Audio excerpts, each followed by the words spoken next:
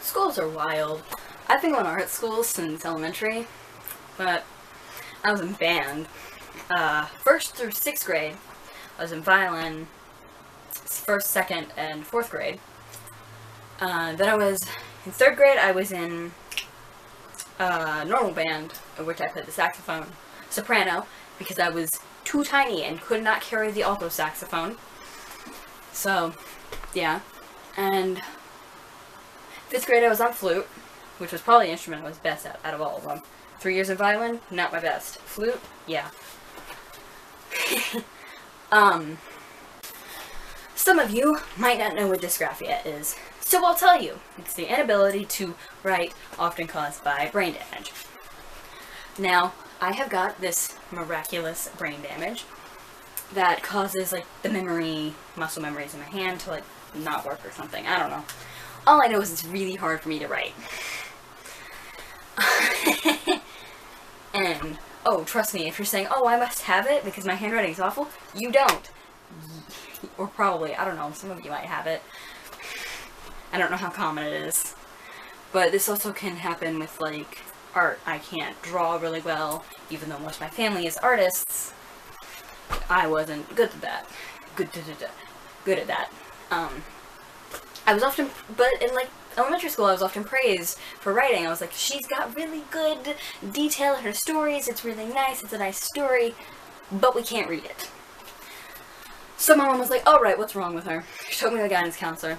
I didn't do any tests, they just showed me, like, my writing. The guidance counselor was like, yeah, no, she's got dysgraphia, probably because of something with her brain or whatever. So they gave me my accommodations. I can take pictures of the board, I have to use a pencil, where others can use a pen. Trust me, my handwriting is worse than a pen, it does not matter.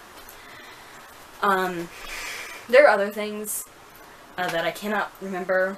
I have extra time because, you know, things suck, and it's really hard for me to write stuff out, and that takes extra time. So, like, I learned how to, paraphrase notes real fast, by the way. Where others write, like, a sentence, I write 2 words. I know what that means. No one else does.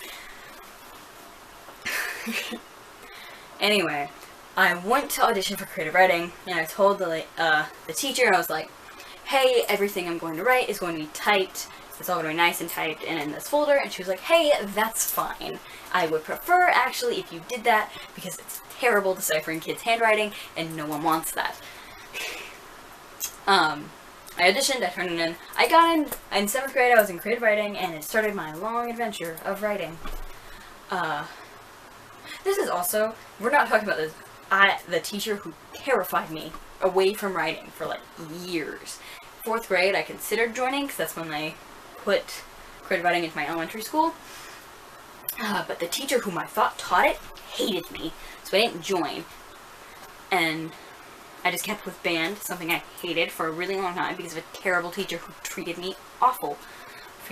I just turned a word that is not incorrect. Don't use that in a sentence, folks. Writing is hard. I have some stories about creative writing that aren't, like, big long enough for their own video, but I can share here. First of all, let's get the rumor out of the way. Creative writing is not just another English class. I write short stories for homework almost every night, not to mention poems and essays. It's a lot of work. They're also not persuasive essays. They're creative essays, like personal experiences and all that junk. And also, creating a short story is really hard to do, especially when you're trying to get climax, when you're trying to think of everything, like characterization, plot, genre, point of view, which point of view is so important, and I didn't know this until this year. It's just, you don't understand until you've taken a class in creative writing and you have been told this point of view doesn't work, switch to this, and you've had to tell people that. I've been like, this is not a good point of view for you. This story would work much better in first person. Also, you don't need to be dropping brand names every other sentence. We get it, they're rich. I'm calling out people. The person I critiqued was a good writer. It's just, you know, everyone in my class is a good writer. And they have a lot of potential. Just, it's very clearly that not everyone wants to be there for writing. Not that there aren't good people. Everyone in my class is a really nice person. You know. Also, creative writers are really good at destroying things. Like, really good. I remember, beginning of the year, it was like the freshmen and seniors in the gym. Creative writing freshmen and seniors in the gym. Because the sophomores and juniors were all doing, pre-stat or something. And they were just, you know, testing. So it was like, hey, we'll all just get together in the gym, have some fun. While others were probably getting really important updates on their arts area and what would be going on for the next few days, we played games and ate cookies. And to anyone who goes to my school, if you're wondering why one of the days, like just after the preset, the basketball hoop was knocked down, yeah, that was us. I don't know what kid it was, but they hit it with like a beach ball and it just fell.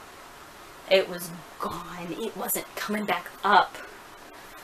Yeah, we're good at destroying things. At the middle school I went to, there was a creative writer in my class. I'm not going to say her name.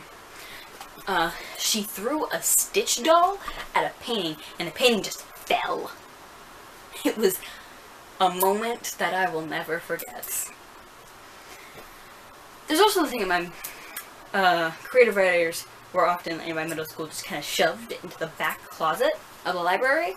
It's not an often. Our classroom was this like little storage closet in like the back library. It was also where art history took place and journalism. So like, you know, all the classes no one wants you to know about. I have to take a play and playwrights test next year, and I hate reading plays. Like Romeo and Juliet is boring. I don't know why. I don't like how there's no description. Like, I can visualize it fine. I just like description in that way.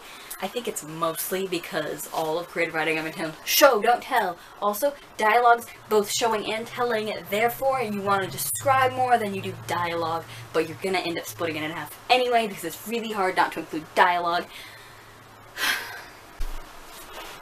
Writing is hard. It's